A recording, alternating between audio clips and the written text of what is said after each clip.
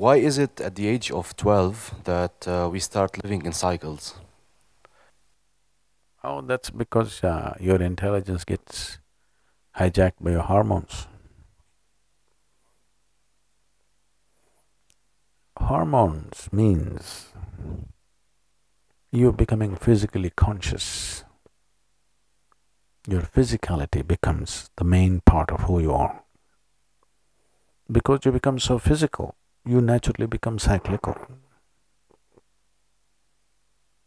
If your identification with the physical is not strong, your life will not be cyclical. And that identity becomes strong only somewhere between 11 to 14 for people. It's very important. Children come in touch with some kind of spiritual process.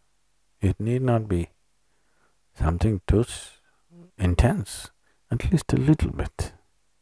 Not religion, but spiritual process, where a child is conscious before he gets hijacked by a chemical poisoning. He is conscious that there is something more to me than my body. This must become an established reality in his mind and his experience. Then he will handle the physical in a more graceful way.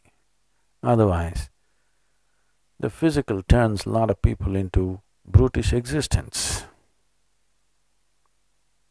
Whether it… in everybody's life, whether it finds external expression or not, but within themselves, a whole lot of people have a very brutish existence. Some find expression, some control the expression, but it is happening to too many people. One thing is what happens in the society. Yes, it's of concern.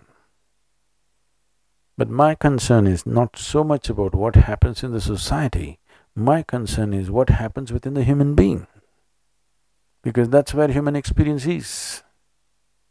That's where the quality of human being is determined. If we take care of what happens within an individual human being, you don't have to bother about what happens in a society, you don't even have to worry about that. But because we don't take care of what happens within an individual human being, we try to police the society.